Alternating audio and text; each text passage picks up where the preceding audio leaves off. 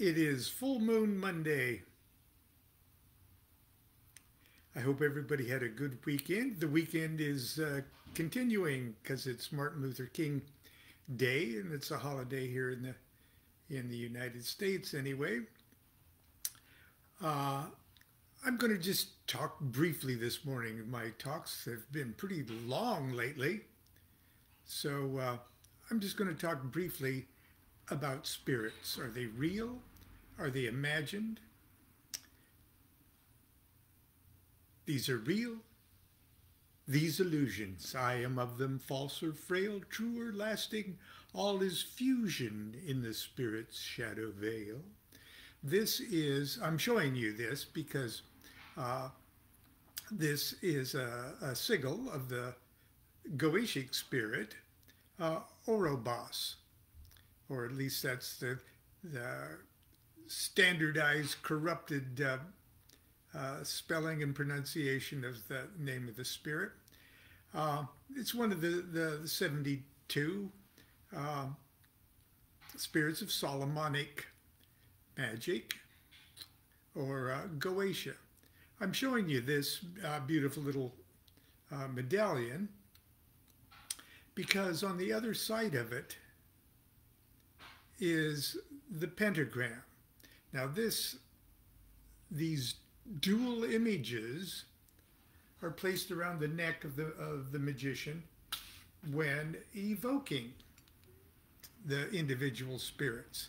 Now there's another seal that's placed inside the triangle. Okay.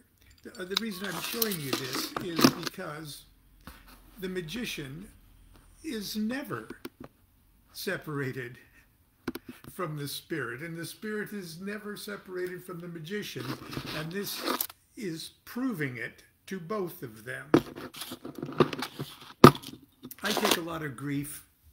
Oh, well, not grief. I'm just too insensitive to take grief, but I get a lot of flack from magicians about my statement, it's all in your head, you just have no idea how big your head is. And they seize on that quote as if it's a crystallized thought that I am denying the reality of spirits. Are the spirits objective reality, or are they just subjective? Well, DuQuette says they're subjective because he says they're all in your head, just have no idea how big your head is. Wrong. That's not what I'm saying. The key is in you don't know how big your head is. And in that, I'm trying to get across the idea that as you identify with higher and higher levels of consciousness, as you grow into the various initiatory degrees, as say represented by the 10 Sephiroth of the Tree of Life, or the 30 Aethers, or any other way you would like to demarcate your Jacob's ladder of consciousness. There comes a time when you realize that the you that is really you is so big that it encompasses everything. So in other words, you wake up to realize your objective reality is really bigger and bigger and bigger and bigger until it is universal. Sooner or later, you realize that there's an absolute merging between your macrocosmic pentagram and your microcosmic pentagram and your macrocosmic hexagram. And that would be the illumination of Tifereth, or the holy guardian angel. Okay, you realize you're much bigger. But there'll eventually come an awakening where you realize there is no differentiation even in concept. There is no duality, beyond duality. And it's from that point of view that ultimately you can say it's all in my head. Because you're identifying with that level of consciousness that is so universal that you can say that. Until then, the magician works with concepts as if there's separation. There's me, there's the spirit, there's me, there's the angels, there's me, there's me and it's. But ultimately, when you know how big your head is, there is no me and you, okay? So, I got a couple of little things taken from one of my favorite books that nobody has, Ask Babylon. And I'm just going to give you a couple short answers, and then we're going to get on with our day and get on with our week. Are angels real? Okay. And it's a question that I get a lot. Are angels and spirits real? And it's a very, very good question. I won't read the entire question, but the bottom line is this challenging me on this objective, subjective thing here. And I give a glib, quick answer, but I think it says a lot. Dear name withheld, are these entities real, quote, real? Can they knock over a lamp? No.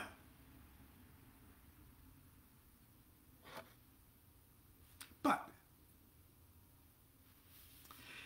they can frighten you so much or fill you with so much ecstasy or make you laugh so hard or make you see wonders beyond your imagination or shock you with embarrassing insight about yourself or otherwise startle you out of the sleepy dream world you think is reality, that you piss your pants, jump up, and knock over a lamp.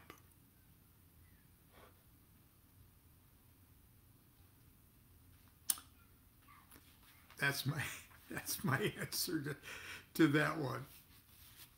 Okay, here's another one.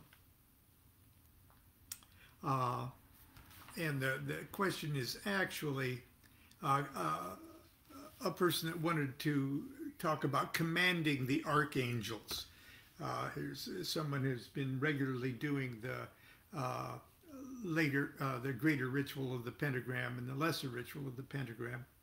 And he's got all these archangels, and he wants these archangels to do chores for him if they're so powerful. And here's just part of my my answer. First of all, don't worry about seeing angels, spirits, elementals, etc. Proceed as if you did. Now, the whole reason I'm bringing up this subject is because somebody yesterday or the day before asked me this question. I'm doing all of this stuff. I'm visualizing, but I don't actually see them. Okay, how many years do I have to practice the pentagram ritual before I can see the archangels? Don't worry about not seeing them. Angels, spirits, elementals. Proceed as if you did. Now, I say this. If you could hear them talking to each other, they might be saying something like, Don't move. He can't see us, so he doesn't believe we're here. I hope he doesn't write DuQuette. Proceed to work without seeing them and focus on the effects of your working. As far as commanding the archangels in the lesser banishing ritual of the pentagram, where the fuck in the LBRP does it say anything about commanding the archangels to do anything? They come when they are called because they are already there. The same thing goes for God. Face east, and everywhere in the universe that's in front of you is Raphael. Where an archangel is concerned, it's you who needs to impress him by showing him you recognize his position in the magical universe. Command him? Command him to do what?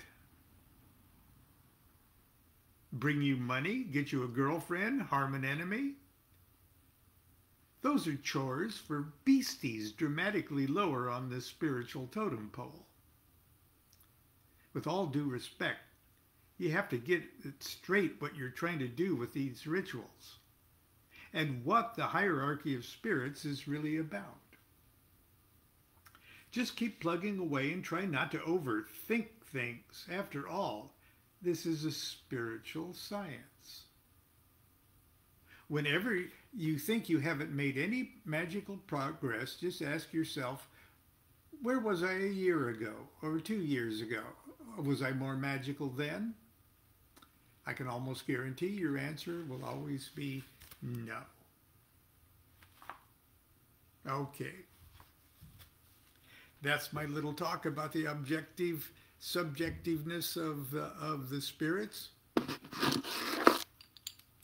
Part of the art and science of magic is behaving, at least for the duration of your ceremonies and workings, that they are very objectively real. Because on one level, they absolutely are. And they're all in your head. You just have no idea how big your head is.